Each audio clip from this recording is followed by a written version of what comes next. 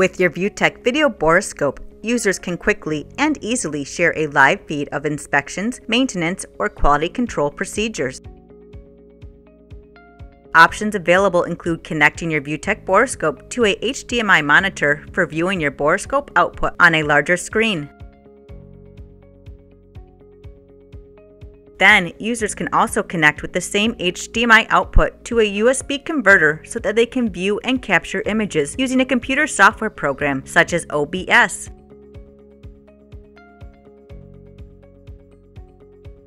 Finally, once you are connected via OBS, users can also explore broadcasting their screen with video conferencing software similar to Zoom or Microsoft Teams. If your VJ3 does not have a HDMI out port but you are interested in these features, please contact ViewTech Borescopes at 231-943-1171.